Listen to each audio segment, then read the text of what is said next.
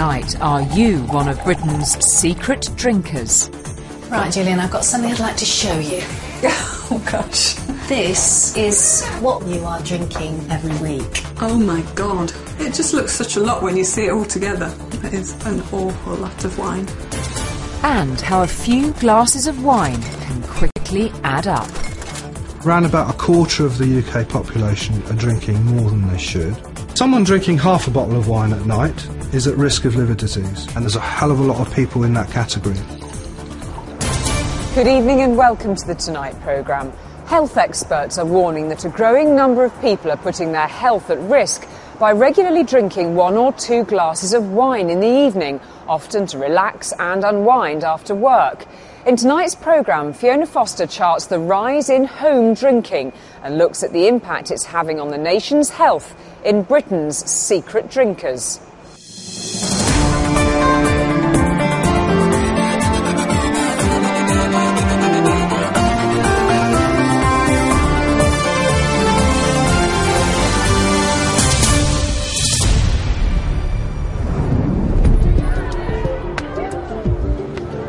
Britain's binge drinking culture is the scourge of towns and cities across the country and a source of national shame. The government has spent millions trying to curb this sort of behaviour and reduce the strain it puts on both the police and the health service.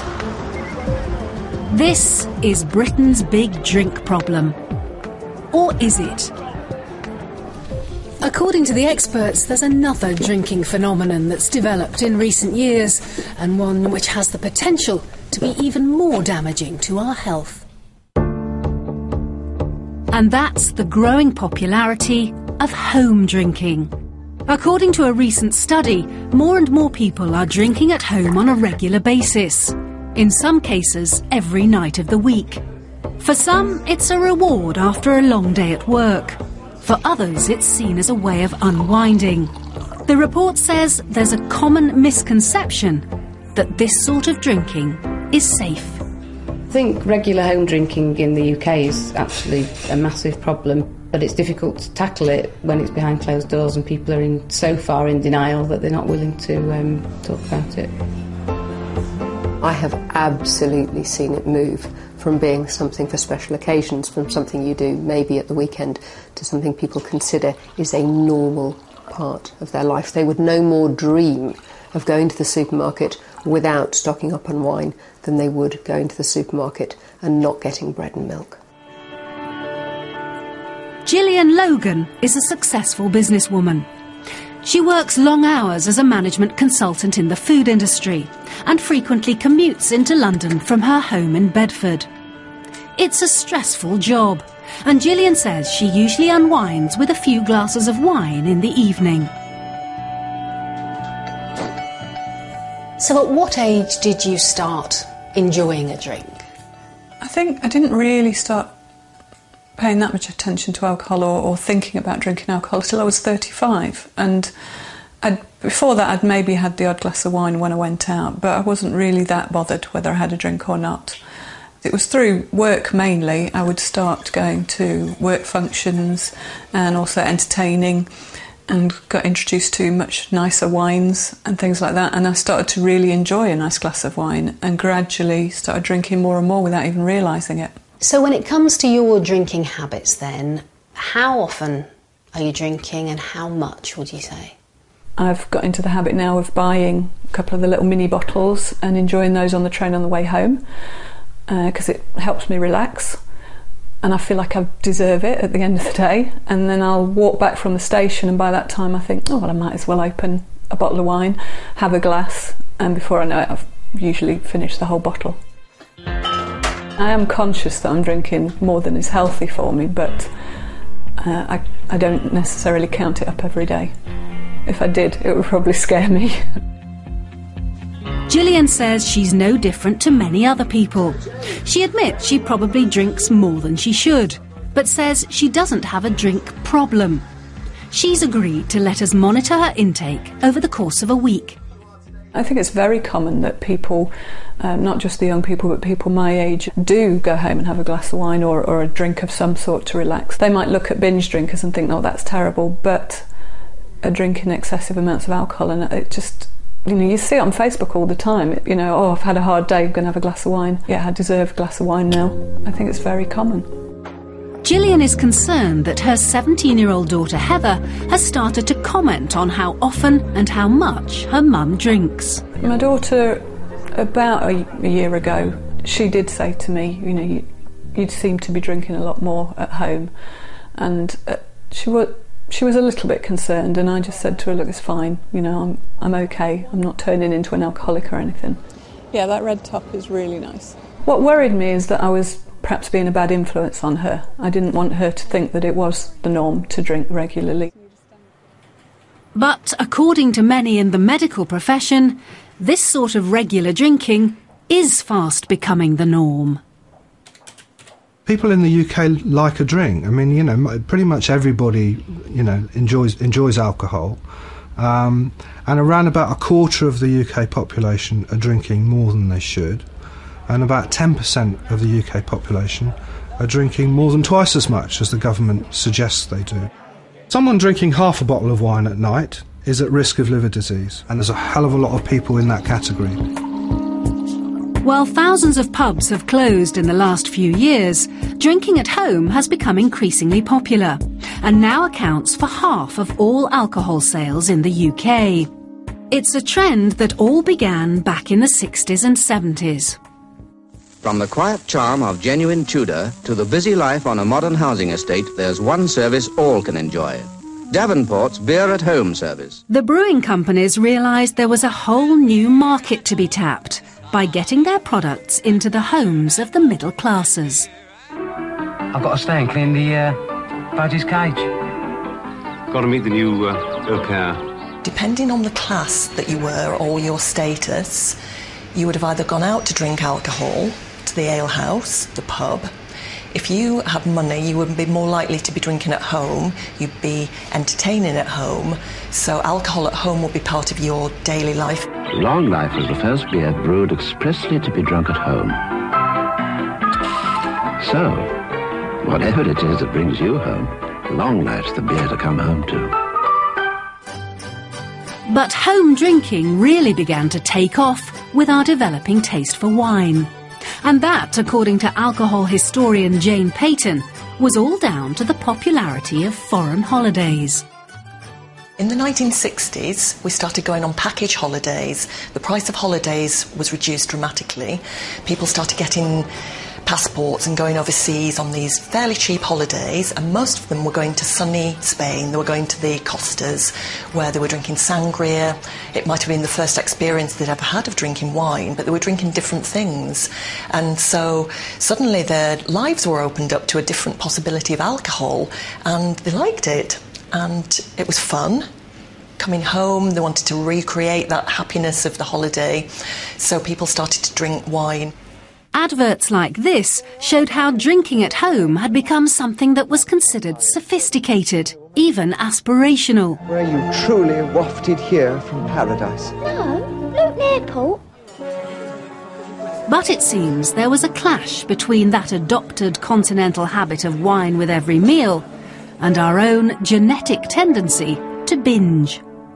We've combined our feast-drinking mentality, if you like, our Celtic and Northern European feast-drinking mentality that we've had for thousands of years, with an imported continental culture of drinking on a daily basis with meals, you know. So it's not just a question of going home on a Friday night and opening a bottle of wine to celebrate a hard-won week, but it's going home on a Monday night and opening a bottle of wine to celebrate a hard-won Monday. And that's when the difficulties really start, I think. University administrator Lucy Rocca was a young mum living in Sheffield when she developed the habit of drinking at home. She says her friends were doing the same, and there didn't seem anything wrong with it. I don't think I ever really had any reasons for drinking heavily in that I wasn't really running away from anything. It was just more, it was culturally normal and it was what my peers did, so I just did it because everybody else did. Come on, look, I found the aeroplane. Where's the aeroplane?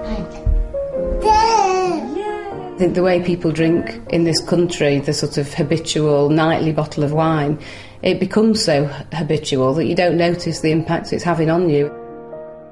Lucy says her own drinking had become habitual and that it helped her cope with a crisis in her life. When I was in my late 20s, I got divorced and I was a single parent, and I really struggled to cope with the loneliness, and I was quite depressed, and so I started drinking then to alleviate loneliness, boredom and depression, self-medicating really. Then, 2.5 years ago, Lucy's drinking came to a dramatic end. On a night in April 2011, I drank on my own when my daughter was at her dad's 3 bottles of wine. I never had an off switch, so I didn't think I was drunk. I felt perfectly in control. I obviously wasn't. Took the dog outside to the toilet at about 10 o'clock, and the next thing I knew, I woke up in hospital at 3 o'clock in the morning, and I'd passed out on the pavement.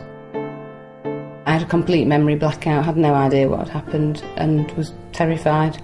So that was my big wake-up call, and I never had a drink after that. Since then, Lucy has set up a social networking site for women worried they're drinking too much. The fact that it has attracted more than 15,000 members in its first year tells its own story. Everybody who comes onto Soberistas thinks it's just them. So they've been hiding this problem away, really ashamed and guilt-ridden for years and years, sneakily drinking, often behind the husband's back, and hiding bottles and things. And then there's this huge relief when they realise that it's not just them, and there's a lot of people out there. When Lucy looks back on her own experience, she says she went from enjoying alcohol to relying on it. But recognising when regular drinking has become a dependency can be difficult.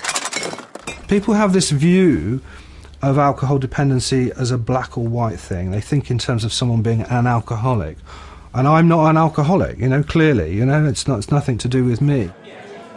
Pretty much all the patients who come in to see me, whom I identify as drinking to excess, have a picture in their mind of what constitutes problem drinking or alcoholism. Funnily enough, it's always a different pattern of drinking from theirs. So the little old lady who tipples from the sherry bottle at 11 o'clock in the morning thinks she doesn't have a problem because she's not going out and getting drunk and throwing up on street corners. The person who goes out once a week and gets completely legless doesn't think they have a problem because they can get through the week without drinking. Lots of people are on the spectrum of dependency without recognising it. And probably the best way to find out if you're on the scale of dependency is to see how easy it is to cut out the booze for 2 or 3 days of the week. And if you find that really a problem, then that is a suggestion that actually alcohol has become much more important to you than it should be. And that's all that dependency is. In a survey commissioned by Tonight, NetMums has questioned more than 1,700 parents about their drinking habits. Of those who drank, 80% said they did so at home. 1 in 5 said they had a drink 3 or 4 times a week. 1 in 20 said they drank pretty much every day. Back with businesswoman Gillian, we've been keeping an eye on her unit consumption for the past week. Remember, the recommended intake is no more than 21 units a week for a man and 14 for a woman. So how much has Gillian been getting through? Right, Gillian, I've got something I'd like to show you. Oh, gosh. OK. This is what you are drinking every week. Oh, wow. OK, that is quite a lot of wine, isn't it? I mean, that is the equivalent of 7 bottles of wine. So that's a bottle of wine a night. Gosh, and I'm probably drinking more than that as well. Yeah, you told me you occasionally drink more than that. And can you guess how many units of alcohol there are in that lot? I know that that's got to be about 70 units of alcohol, and that's way over. Recommended for a woman, maximum a week, I think, is 14. So you're drinking kind of more than that a night, really. Yeah. Oh, my gosh. You seem genuinely surprised by it. It just looks such a lot when you see it all together. And I also think, why am I not 20 stone when I'm drinking this much wine? Funny you should mention that, because in this, there's approximately 4,500 calories. Oh my God, that is a lot of calories. That's almost enough to put me off, just Really? that alone. 4,500 calories is more than 2 days' worth of intake for the average woman. So all this will be having an impact on Gillian's weight. But what are those units doing to her health? She agrees to undergo liver tests in order to find out. And we'll see how she gets on later. Now, Gillian isn't alone here. It seems that one of the biggest problems with home drinking is that it's hard to keep track of exactly how much you're consuming. Back in the 80s, it all seemed very simple. A glass of wine was a unit, a pint of beer, 2. But since then, 2 things have changed. Some drinks have got stronger, and as far as wine goes, measures have got bigger. Back in the 70s, most popular wine brands averaged 9% alcohol content. Today, most are between 12 and 14%. This is the old-style wine measure, 125 millilitres. And this is the large wine glass commonly in use today, 250 millilitres, exactly double. Combine that with a stronger alcohol content and what you're looking at is not 1 unit of alcohol, but 3. And that trend towards stronger wines seems set to continue, with New World producers in particular striving to sell us a much higher alcohol content. Look at places like Argentina, for example, where in some instances I feel that quality is just automatically associated with alcoholic strength. It's the sort of Spinal Tap, turn it up to 11 routine. And so you get wines that are 15%, they're just massive, big powerhouses. I think there is a move towards actually people looking for something that is a little bit lighter. They do pay attention to the alcoholic content, there's no question. There are also those, of course, who come in and look for the heaviest and most alcoholic thing we've got. As a nation, we spend £30 billion a year on alcoholic drinks. But when you compare what's sold to what we say we drink, over 40% of Britain's booze simply goes missing. And researchers are convinced that's because either we don't know, or we don't want to know, exactly what we're drinking. So what did your research show? Well, we were interested in this discrepancy between what people say they drink and what's actually sold. And if we take the missing units into account, among those who drank in the last week, we would see 80% of women and 75% of men drinking above the government's recommended daily limits. Why do you think people do underreport what they drink to such an extent? There is a social desirability. You don't want to say that you drink a lot. You think the researcher's going to judge you or something like that. But the 2 most important ones, I think, are probably just the idea of recall and remembering what you've actually had to drink, and also this kind of understanding of how much alcohol is actually in drinks, how big is a glass of wine and things like that. The thing in the corner was for. Gillian now knows the truth about her alcohol consumption. But what effect, if any, is it having on her health? Liver disease develops completely silently, there are no symptoms, the liver has no pain fibres in it, there's just absolutely no way of knowing that you would be developing liver disease. She arrives at the London Bridge Hospital for blood tests and a liver scan. The results will be analysed by one of the country's top liver specialists. Yeah, we're going to do a quick blood test, yeah? That's all right. What are your feelings about doing the test today? Well, the tests I'm not nervous about, but the results, yeah, I'm conscious that I may be doing damage to myself, that I'm probably drinking more than is healthy, and so I think it's a good time to find out. A series of tests will analyse the chemicals that the liver is releasing into the bloodstream. Gillian is also undergoing a fibroscan.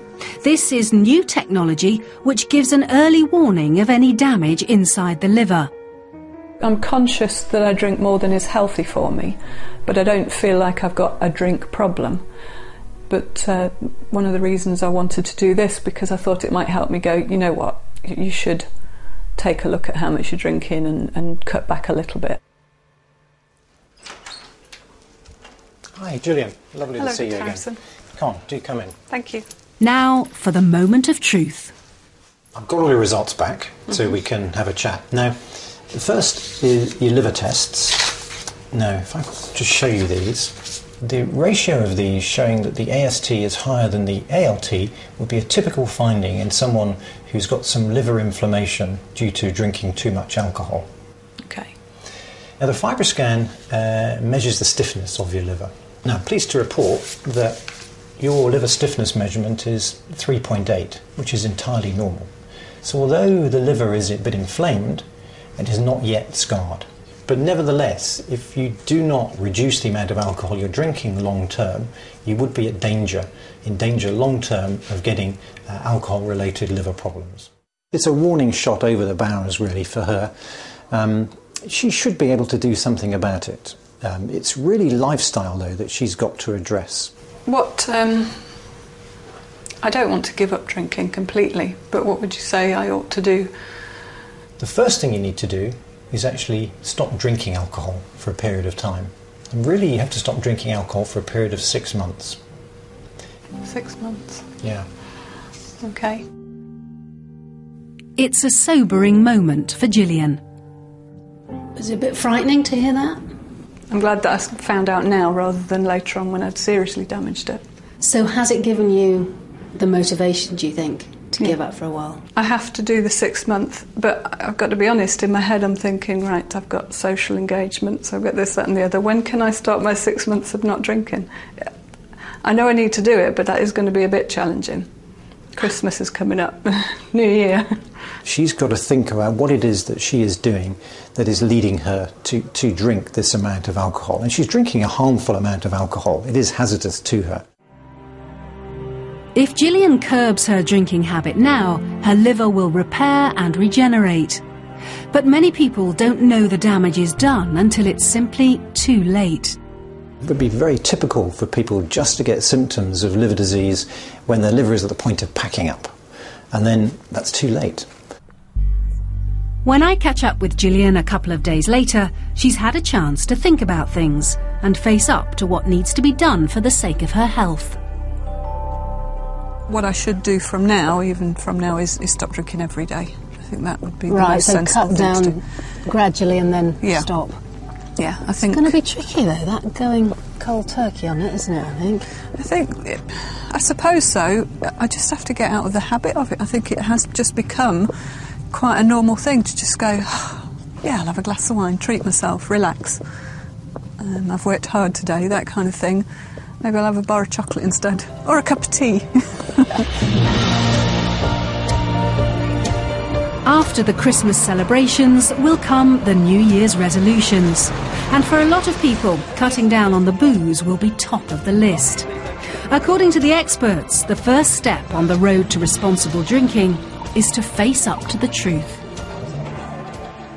Be honest with yourself. If you go on somewhere like the Drink Aware website, you can actually work out, brand by brand, how much alcohol is in different brands. You don't have to tell your doctor what it is, but be honest with yourself. You really need to know how much you're drinking. Stop kidding yourself.